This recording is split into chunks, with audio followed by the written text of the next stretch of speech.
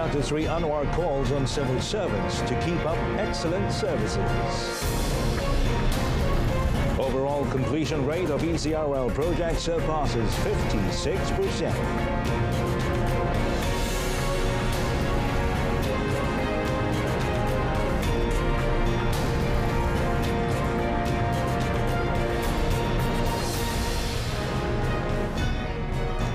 Good evening and Salam Malaysia Madani, and you're watching Malaysia Tonight with me, Muhammad Amin Carlos. Well, Prime Minister Dr. Sri Anwar Ibrahim, in his meeting with civil servants today, wants them to continue with their outstanding services next year by adopting good values in the administration and not become complacent. Now, speaking at the Prime Minister's Department Monthly Assembly for December, Dr. Sri Anwar said good values that underline Madani Malaysia can lift the dignity of the country. Dan kalau kita ada nilai yang kita terapkan dalam Madani ini, saya yakin sebenarnya kita boleh angkat keadaan kita. Hentikan kelemahan lampau. Ada kekuatan dulu, tapi ada kelemahan dulu. Kita bina dari kekuatan itu dan kita tinggalkan ekses yang berlaku. Ya, mudah-mudahan kita tutup labuh tirai 2023 Masehi ini dengan semangat yang sama, ya, dan membuka lembaran baru sejarah negara. Kerana Dr. Sri Anwar, who is also the finance minister, said civil servants should not be complacent and instead always strive to do better and excel. As such, he wants civil servants to always improve themselves and find ways to increase productivity as well as avoid weaknesses and deficiencies. Well, the overall rate of progress of the East Coast Rail Link or ECRL project has reached over 56% as of November, said Transport Minister Anthony Loke Siu Phuc. Now, the progress of the mega project, according to him, is in line with the project's completion schedule from Kota Baru, Kelantan to the Gombak Integrated Terminal in December 2026. Now, the ECRL is scheduled to be operational in January 2027. This year, he said, is also the peak year for the construction of this project. The ECRL project entered a new phase of construction early this year, involving the installation of flyover beams and the construction of the train stations and depots.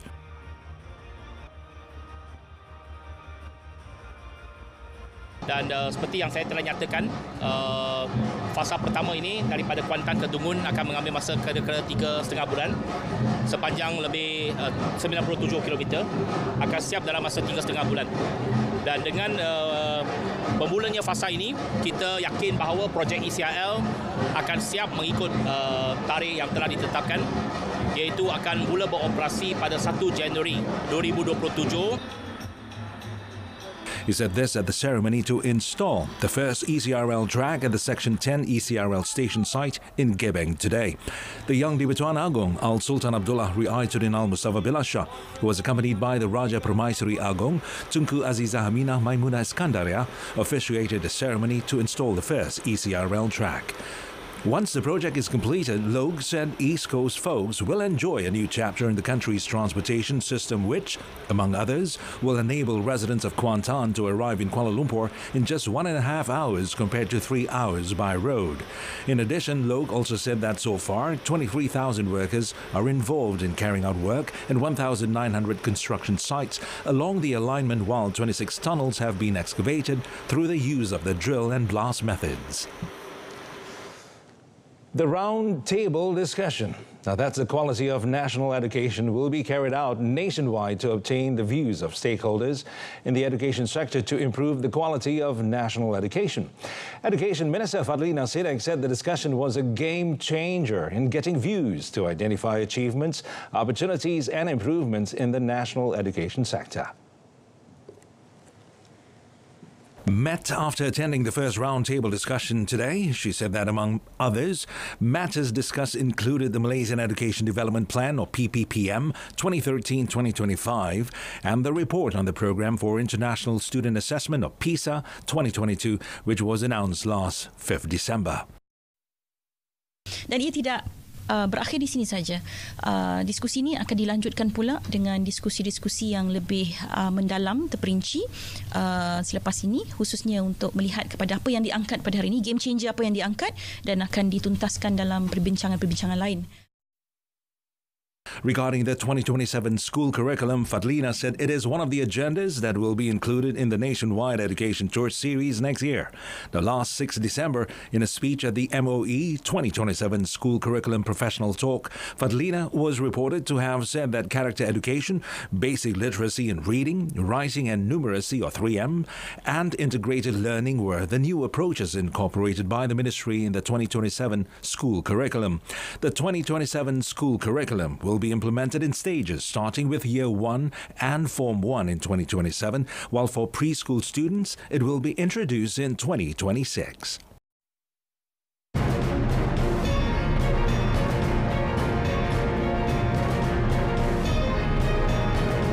Coming up in our business segment, Malaysia halal exports hit over 44 billion ringgit this year. Stay tuned.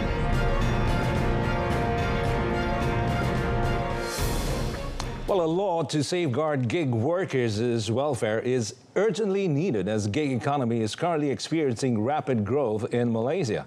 Human Resources Minister V. Sivakumar said at the moment the ministry is focusing on formulating policies related to gig economy workers, including food delivery services, P-hailing and e-hailing as guidelines before establishing specific acts to protect their interests, especially in terms of income and social security.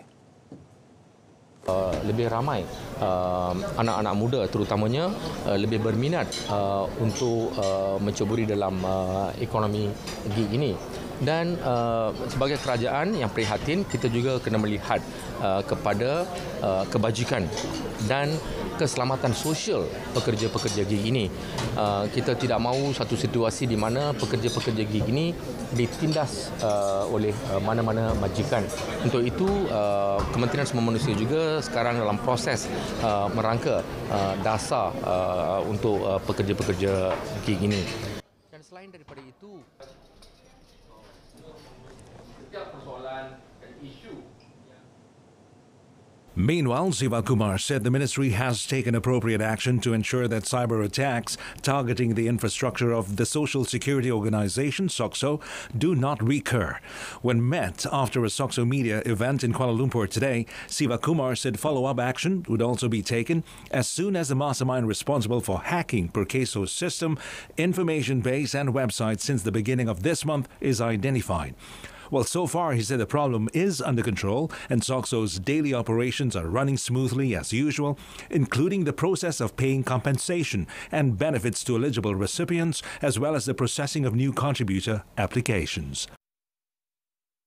Semua tindakan-tindakan yang sewajarnya yang perlu diambil telah pun diambil oleh pihak Perkeso dari awal lagi, dan buat masa ini semuanya dalam keadaan yang terkawal, dan saya juga memberi jaminan bahawa pengoperasian Perkeso sedang berjalan dengan lancar.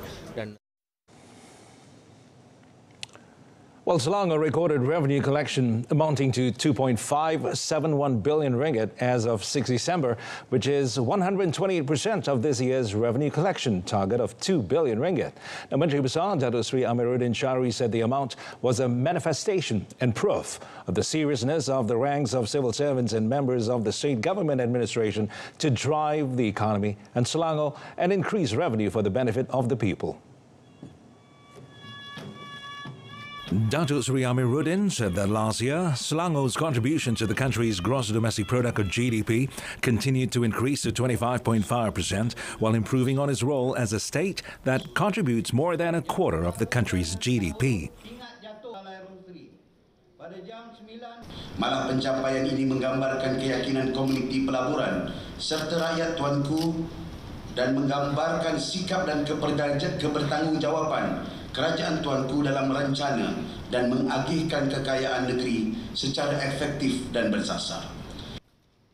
He said this while delivering the loyalty pledge at the investiture ceremony held in conjunction with the 78th birthday of the Sultan of Selangor, Sultan Sharafuddin Idris Shah, at Istana Alam Shah today. He said the state government will begin the process of the mid-term review of the first Selangor plan, which will outline several economic recovery initiatives such as the development of the Selangor Drone Centre of Excellence and the Selangor Centre for Artificial Intelligence. Malaysia's halal exports had reached 44.17 billion ringgit as of October this year, according to Deputy Investment Trade and Industry Minister Liu Chintong. Now, last year, the export value of Malaysia's halal sector jumped 64% to 59.46 billion ringgit compared to 2021, with products covering food and drink, ingredients and cosmetic products. Well, he said the Ministry of Investment, Trade and Industry, MITI, through the Halal Development Corporation Berhad, or HDC, and the Malaysian External Trade Development Corporation, MATRADE, always promotes local products to foreign countries, including halal products from time to time. Well, this is done through the provision of platforms and business campaigns through major events such as the Malaysia International Halal Showcase, MIHAS. Produk Malaysia ke negara luar termasuk produk halal MIHAS kali ke-19 yang diadakan pada bulan September 2023 telah merekodkan jualan produk halal yang mencecah 3 bilion ringgit, iaitu 24% lebih tinggi daripada sasaran. Pameran halal terbesar di dunia ini telah memadankan 469 syarikat tempatan dan dengan 231 pembeli antarabangsa dari 44 buah negara. He was replying to Senator Dr. Muhammad Hatta Ahmad Ramli's question about the government's efforts to increase the export value of the country's halal industry, which amounted to 59.46 billion ringgit in 2022 compared to the global level of around 13.86 trillion ringgit. Well, the European Union, the EU, has channeled a grant of about 9.5 million ringgit to Antwerp Bruges International and the Perak State Development Corporation, PNK-PK. Now, Perak Menteri Besar Datuk Sri Saarani Mohamad said the grant was aimed at conducting studies on Malaysia's attractiveness in the port and maritime sector and drawing data on its suitability as an international logistics and transport centre. Kekayaan sumber semula jadi Perak serta ketersediaan infrastruktur ditambah dengan pembangunan bandar perindustrian maritim Lumut atau kita panggil Lumut Maritime Industrial City, LUMIC. Selain hubungan yang terjalin dengan Puabi telah menjadikan negeri ini tarikan kepada EU untuk membuat kajian secara komprehensif. He said the comprehensive study included 9 assessments, with 4 initial assessments focusing on Malaysia in general to attract potential investments from the EU or other foreign investors. The remaining 5 assessments would focus on preparing the roadmap to make Lumut the gateway to the country. Well, payments network Malaysia's Sendirian Berhad, or PayNet, today announced a new app called the My Tourist Pay app, designed to give tourists visiting Malaysia access to the Do It Now QR payment network without opening a local bank account. Now, the launch of the new app held in Langkawi today marked the start of Phase 2 of the PayNet Chamba Langkawi, aimed at digitalizing and internationalizing local Langkawi businesses via the digital economy. My Tourist Pay is Malaysia's first mobile payment application for international travelers, allowing them to add any credit or debit card details onto the platform and then scan the Do It Now QR to pay for goods and services. With the app, it helps to simplify transactions of tourists to access the products and services of small businesses around Malaysia. And it's very simple. We don't ask for any sensitive information. We don't ask for a long process. We don't ask you for documents. We don't ask you to load money. It is the most seamless, easy way. Anywhere in the world you can go to any country, you won't find this. This is only going to be in Malaysia, where any tourist can now come in and be able to scan or Do It Now QRs without any effort. Operated by PayNet, the National Digital Payments Network and infrastructure provider, the My Tourist Pay app ensures secure transactions during travels, allowing merchants to receive instant payments from travelers. Now, travelers just need to download the app from the Google Play Store or Apple App Store, add their credit or debit card in the app, and scan any Do It Now QR code to pay for products or services.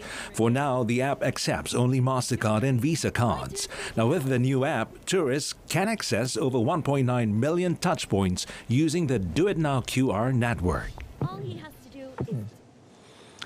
Well, small and medium enterprises, or SMEs, are tracking, or rather in Malaysia, are on track to contribute 41% to the country's gross domestic product by the year 2025. Now, SME Corp Malaysia Chief Executive Officer Rizal Naini said this is due to the fact that many SME entrepreneurs now have raised their company's ability to penetrate the export market through the exposure and skills obtained from government's assistance and programs. Currently, we are at 38.4%. And for export, currently we are 10.5%. But of course, there's this ambitious target up to 20% by 2025 for Malaysia MSMEs to contribute to the so-called export value. Yeah? Enhance SMEs ready for exports, to upskill them, to transform them in terms of their exporting capabilities. Yeah? Rizal said this when met after SME Corp's Memorandum of Understanding or MOU exchange ceremony with Malaysian Technology Development Corporation MTDC in Kuala Lumpur.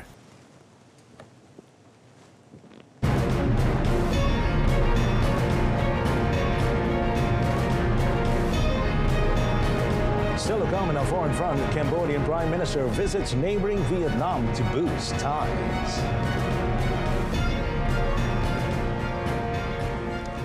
Well, Yang di-Pertuan Agong Sultan Abdullah Ri'ayatuddin Al-Mustafa Billah Shah today expressed regret and disappointment over the United States' use of its veto power to reject the United Nations Security Council or UNSC draft resolution urging a ceasefire between the Zionist Israeli regime and Palestine.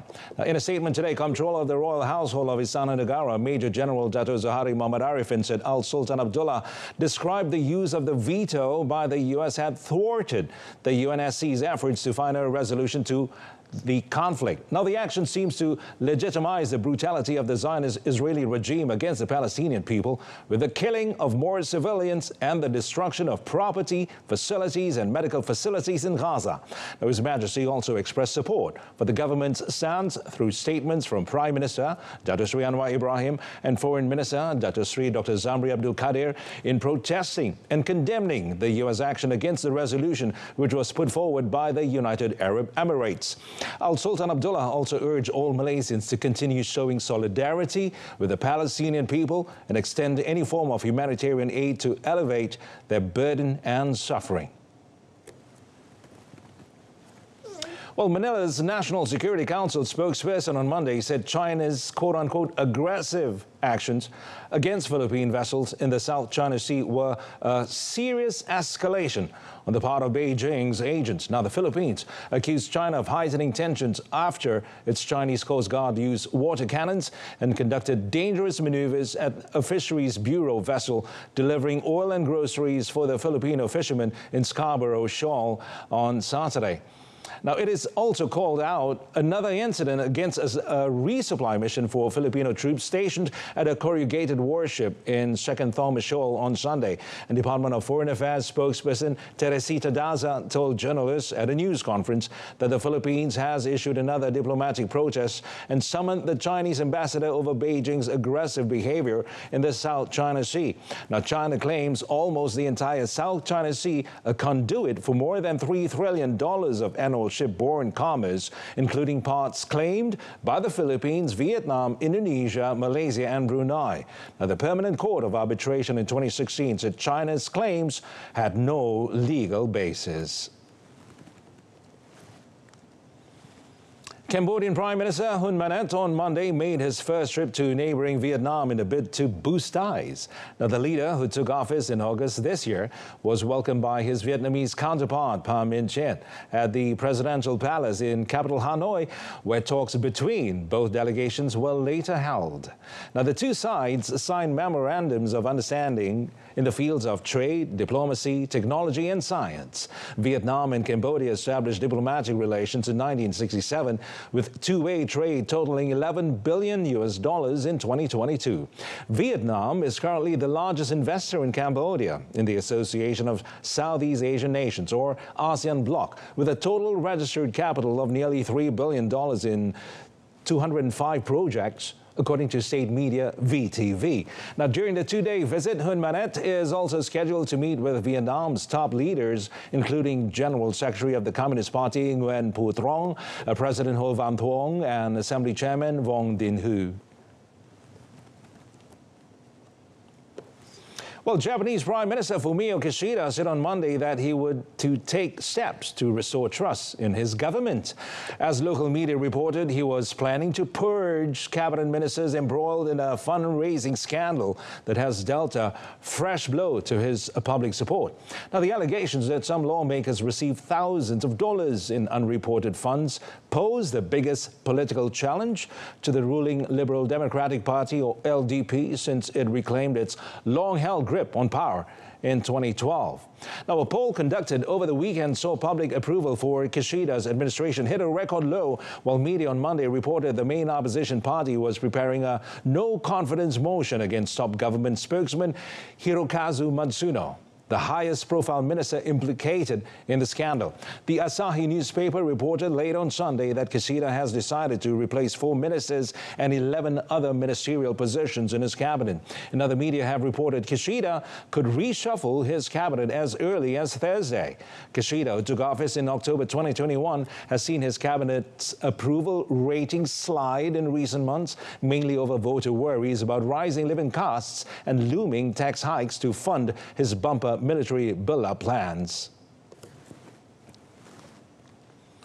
Well, despite economic woes, President Abdel Fattah el-Sisi is expected to cruise to a third term, with credible opposition movements sidelined or crushed, and the Arab world's most populous country distracted by the war in neighboring Gaza. But once the vote is over, analysts will be watching closely for austerity measures they believe were postponed for the elections and could start to put Egypt's finances back in order.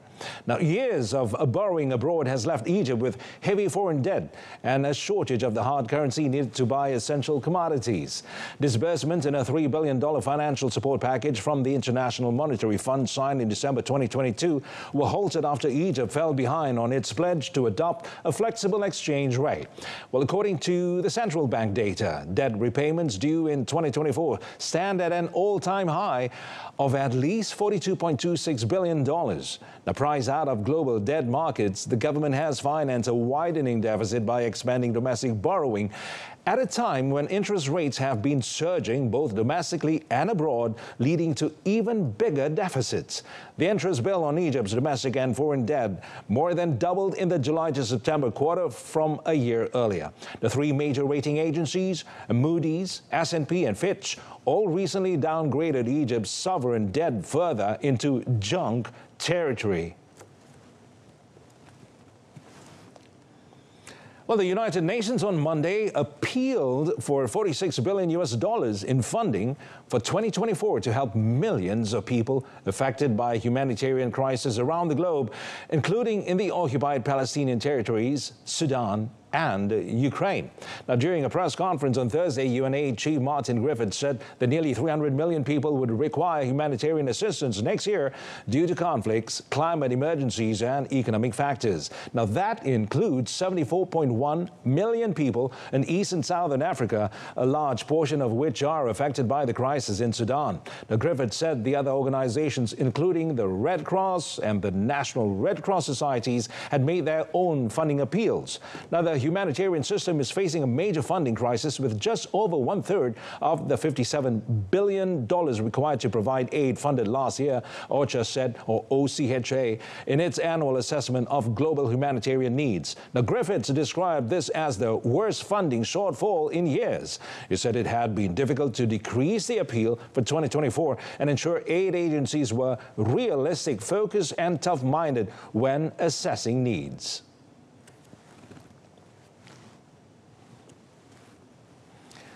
Well, Serbia on Sunday completed the interconnector to a pipeline in Bulgaria, which would allow the Balkan country to diversify its gas supplies and reduce its dependence on Russia. Now, the launch of the interconnector will make operational the pipeline from the town of Novi Iskar in Bulgaria to the Serbian city of Nis, allowing Belgrade to access gas from Azerbaijan and liquefied natural gas or LNG terminal in the Greek port of Alexandroupolis. The capacity of the pipeline on the Serbian side is 1.8 cubic meters a year, which accounts for 60% of the country's annual gas needs. Now, the European Commission donated 49.6 million euros, equivalent to about $53.37 million, for the construction of the interconnector.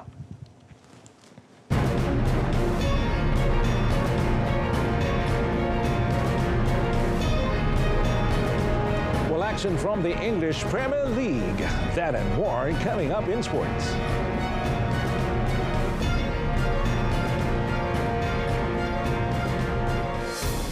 Well, in the English Premier League, Tottenham won the first time in 6 matches as Richarlison's double inspired a 4-1 rout of dismal Newcastle this morning. Now, since topping the standing, after beating Crystal Palace on 27 October, Tottenham had lost 4 of their next 5 games to squander the momentum from their blistering start to the season.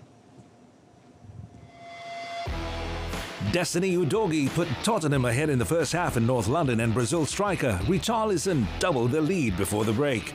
Richarlison nattered again in the second half, and Son Heung-min converted a late penalty as 5th place Tottenham moved within 3 points of 4th place Manchester City. Joelinton's goal in the final seconds was no consolation for outclassed Newcastle. Following Thursday's 3-0 drubbing at Everton, this was another dispiriting result for Newcastle, who sit 4 points behind Tottenham in 7th. It was the worst possible preparation for their Wednesday's decisive Champions League group stage clash with AC Milan. Well, over in Luton, defending Premier League champions Manchester City were made to toil as Bernardo Silva and Jack Grealish scored 3 minutes apart to come from behind. Now, they turned an early goal deficit around to beat Luton Town 2-1 on Sunday and registered their first victory in 5 league games. The home fans were celebrating at halftime at a raucous Kenilworth Road after Elijah Adebayo rose to meet a cross from Andros Townsend and hit it in the opener seconds before the break. But after numerous City near misses, Silva scored in the 62nd minute when he curled a low left-footed strike into the far corner past goalkeeper Tomasz Kaminski. Grealish completed the comeback 3 minutes later when Julian Alvarez sent a cross across the face of the goal that the 28-year-old stretched out to slot in. City arrived at Luton reeling from 3 draws and a midweek defeat by Aston Villa. The win capped the champions, who were missing striker Erling Haaland through injury, in 4th place on 33 points, 4 shy of leaders Liverpool in a crowded title fight, as Luton remain in the drop zone on 9 points, 4 adrift of 17th place.